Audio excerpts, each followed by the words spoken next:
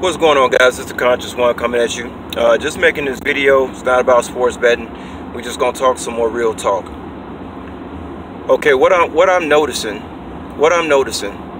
is that a lot of black people don't even want to see other black people doing well. You see, all this talk about, you know, what other races don't like us. Listen, you got to look at your own first. And what I'm seeing is that other black people don't even want to see other black people be successful. So I give you an example. I can tell, let's say I'm just out about in the public, and let's say I tell another black person, maybe it might be a couple someplace, and we're just talking, and I say that you know, I'm semi-retired. You know, I only work 30 hours a week, and 15 out of those hours, I'm talking about myself right now. I work 6 days a week.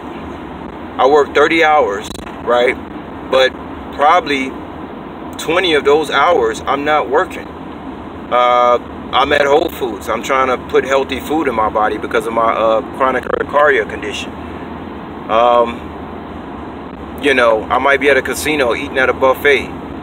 You see, so I was taking these folks out someplace the other day, and the guy makes mentions. He says, "Oh, if you're making money off sports betting and you barely work, you're semi-retired." And I said to myself, "Wow, I am?" And this was a white man who told me this. And I said, you know, he was in his older years, and I said, "Wow, I am?" You know, like a little kid, I'm semi-retired. Wow, I like the sound of that. Okay, but getting back to the point, you know, what's going on, and especially, you know, what's happening with a lot of black women too.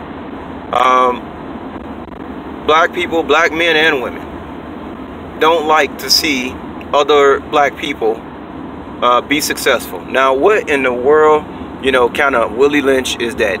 You know, that's nothing but Willie Lynch, by the way, just to let you guys know. When you have another black person who don't like to see another black person successful. Like, I give you an example. You know, I'm not rich by any means, but I do have peace and I have security. And that's all you can ask for in this life. And I don't work my tail off. So that's all you can ask for in this life. Money ain't nothing but a thing. But just to give an example, okay, like somebody like myself, I'm not rich at all, right? And so I go on YouTube, and Floyd Mayweather may pop up in a prompt, and I see him, and he might be talking about some gators that he's wearing, or this or that. You know, back when I first started hearing Floyd talk like that on TV, you know, it's almost like you felt the hate come in you for him, and I had to stop myself and say, wait a minute, why are you hating on him? You know, okay, so he's rich, apparently. I don't really believe he is, by the way, but still, he has more, and he has more than most of us will have in 20 lifetimes. Okay, that's just the bottom line. So, you know, it's brainwashing. I had to stop myself and say, wait a minute, don't be jealous of Floyd. Be happy for your people when they're successful. Be happy for them when they don't have to work 60 hours a week. Be happy for them when they're happy. You see, other black folks, they don't even like to see other black people happy. They would rather see other black people miserable. Isn't that the craziest, most idiotic thing you have ever heard in your life? But that's the truth. That is the exact truth. And it's sad because a lot of times, you know, you have blessings to bestow upon people, white or black, but when, you know, when your own kind come around, you know, you want to help them out too. You want to let them know what you're doing, you know, how you're doing it, how your life is more at ease now, and who's responsible for that, and all that kind of stuff. But if you're going to tell people about that and they just going to feel some kind of way about it inside their heart, you know, that's a very bad thing. And all I got to say about black folks that's like that, that's hating on other black people, your day is going to come. Your day is going to come really, really fast, really soon. Okay, and then that person who was telling you about the stuff, you're going to be looking for that person in these times. But that person going to be gone because they already came and told you what needed to be done. Not that they told you, like they demanded you to do something, but still, it's just like, okay, let's say I met Floyd. I met Floyd Mayweather, or I came around somebody in his camp. You think I'm not going to try to align myself with a man who has millions of dollars? At least trying to maybe, I don't know, maybe work for him, maybe chauffeur him around town. I don't know. You never know. Floyd might pay me I have $250,000 to drive him around town when he comes in Vegas. You never know what can happen. So when you see other black people that's successful, instead of getting jealous in your heart about their success, you should be trying to align yourself with what that person is doing, you see. And I just want to put that out there because, you know, a lot of people think this is about black and white. You know, maybe it was 60 years ago, but guess what? It's not now. We only can deal with problems that we have of the day. Okay? And when you look at places like Chicago, other cities, Philly, New York, all these major cities, what you got is black people hating on other black people. It's a shame. It's really a shame. Right now, I'm checking out Pastor Dowell, D-O-W-E-L-L. For anybody who looks at this channel, you definitely want to check out a guy on YouTube called Pastor Dowell. He runs a non-denomination fellowship. He does not call himself Christian. And right now what this man is doing is basically he's recruiting people from around the country to basically come on land that he has, you know, that he has homes built on. Most of the homes he built with his own hands. And he's just trying to get black folks together and say, hey, look, you know, why don't you just come join with me? Because when shit hits the fan, who else you gonna run to? So why don't you come down here to Texas or Tennessee? Actually, he's in Tennessee, but he has fellowship in Texas. Why don't you come on down here and I'll see if I can get you on some property, get you with the building, you know, doing work for the people, you see. And that's the kind, you know, again, here's a guy that I look at and I say, okay, I like this. And I don't even go to church, you see. But he's a pastor. He's a non-denomination pastor. And that's the kind of pastors that I like to align myself with, you know, because these titles, Christian, Muslim, all it is, it puts you in a Saturn matrix. You're trapped in the cube. You understand? So I recognize people when they're not trapped in the cube. Long story, like Xbox, but that's a long story. I'm not gonna get into that today because that's getting too esoteric. That's not what this video is about.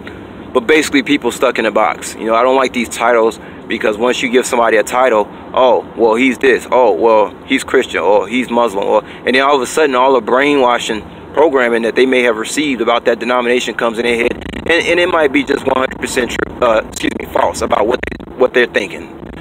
So, you know, you got to be careful out here the way we think.